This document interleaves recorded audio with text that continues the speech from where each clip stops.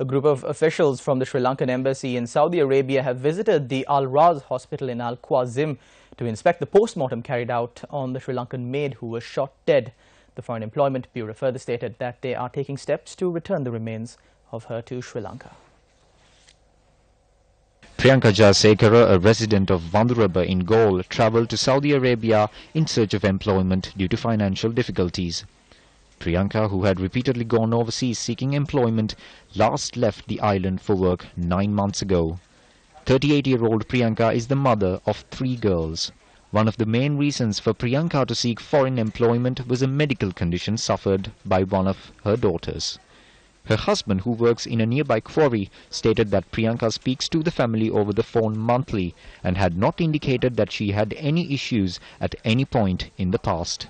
The Foreign Employment Ministry stated that steps are being taken to provide compensation via an insurance firm.